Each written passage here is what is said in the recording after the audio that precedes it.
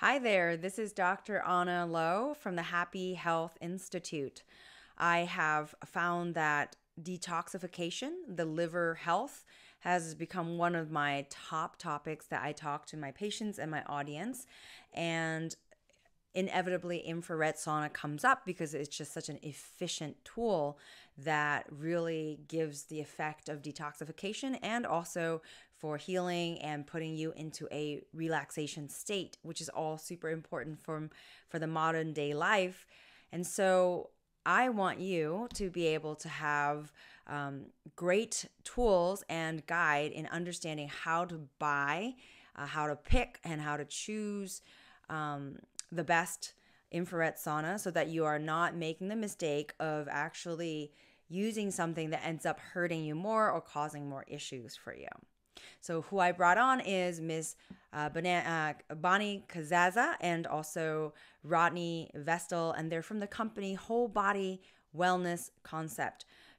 I met Bonnie in a trade show while I was in a conference in Phoenix, and she did a demo on her product. However, because of her expertise, she's gone around the world and really looked for the specific sauna that really serves her consumers.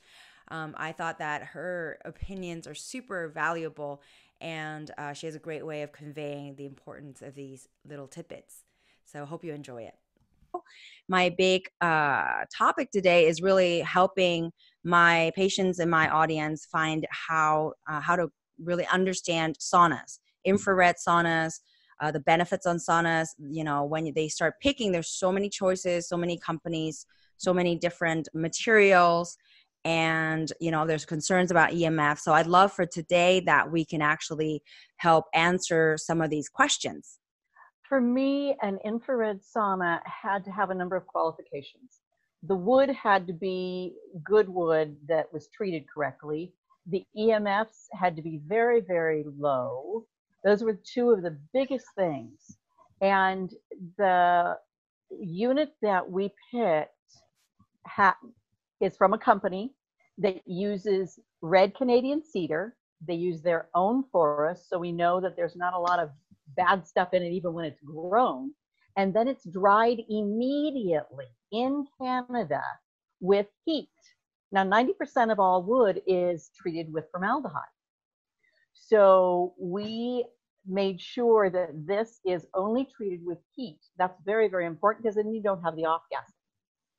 And then the EMFs, so important. Safe EMFs is between 3 and 7. We had some saunas that we tested that were over 300 EMFs, just off the charts, really, really bad. And that is not where we wanted to be. So we looked and found the company that we are now with, and their units are very low. And let me explain a little bit about that. What we found is on the carbon fiber far infrared, you can have a 2-layer and you can have a 9-layer, and the heat is going to be the same. So the cheaper models, they're going to use the 2-layer because they can get by with it and save money. But the EMFs are based on the number of layers. So what this company did is went into the lab. They kept layering until they got to 0 EMFs. We actually, on 4 of our heaters, have 0 EMFs. We have one that is a near infrared, and that is also 0, near infrared bulb, and that's for your gut level.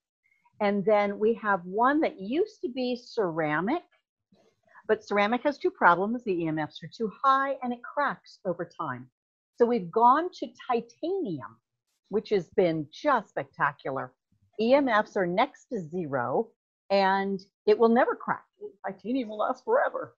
Now, if you held a milligauss reader inside our sauna and went right up against that front heater, that one heater that is the titanium, you were smack up against it, it would register 0.7.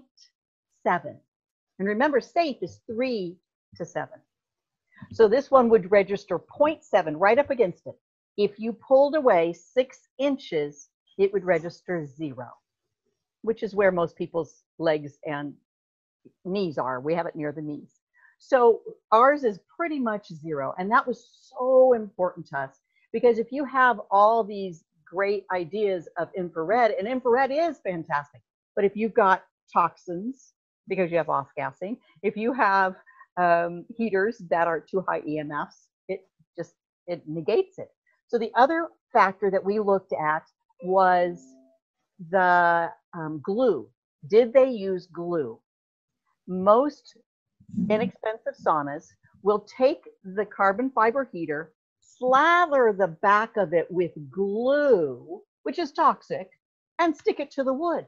So every time you turn that heater on, you have off gassing from that glue. And we went, oh, no, no way, we're not going to do that.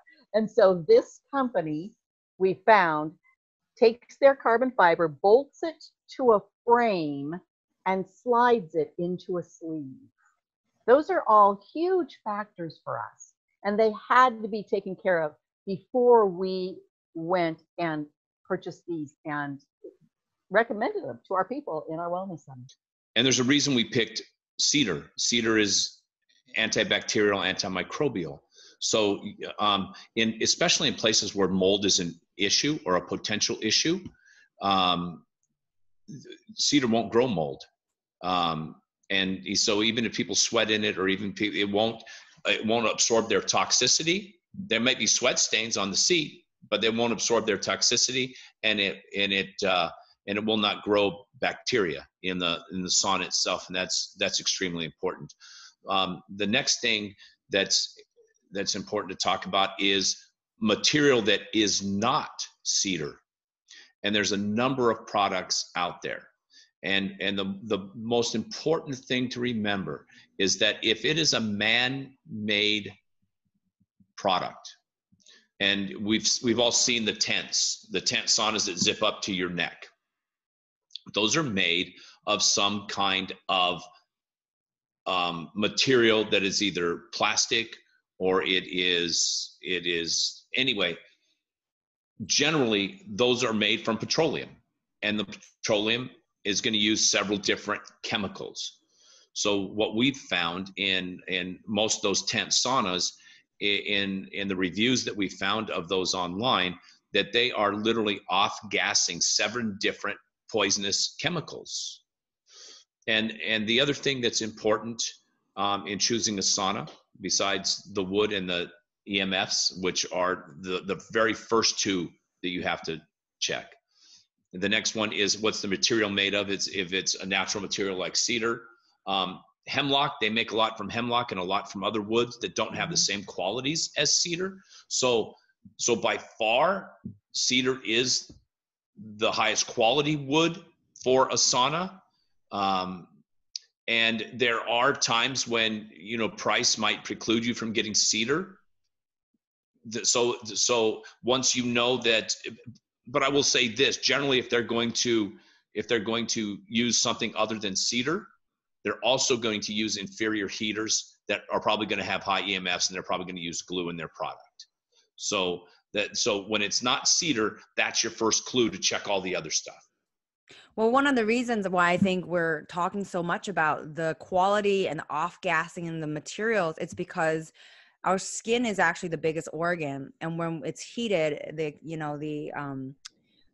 when it's heated, there's just more absorption ability, and that's when we're the most vulnerable in actually reabsorbing any toxins that we're surrounded by. That's why I always laugh and talk to my patients about, after you have a nice sauna, the last thing you want is just jump into a shower and then just pour these chemical soap on yourself, and then you just basically reabsorb everything back. And this is the same concept. It's when you're actually immersed, or a hot tub. When you go in a hot tub and you have chlorine and all these treatment, you're expanding all your follicles, but then you're actually allowing for better absorption of these things that you actually don't want in your system.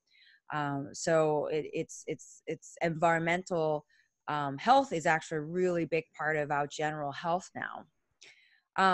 Great. So I'm hearing wood, I'm hearing EMF, I'm hearing glue. And then material like titanium for actually longevity versus ceramic. So what about the different kind of infrared, having near, far, or all spectrum, what does that mean when there are these choices being offered? A lot of the all spectrum